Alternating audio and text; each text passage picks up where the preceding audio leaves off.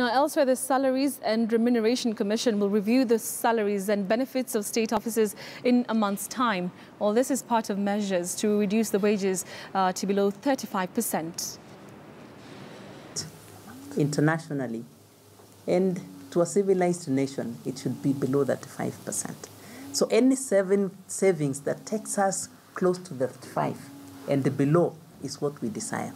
So the strategies we have put within SRC, obviously, if you were to reduce that today by 50%, the 627, that would be a desired point. I would tell you now that we are still among the highest in Africa, second to probably South Africa and Nigeria. Is it Nigeria and Tunisia?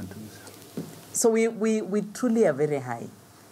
For as long as we remain unsustainable, it means there's some mathematics that is not right.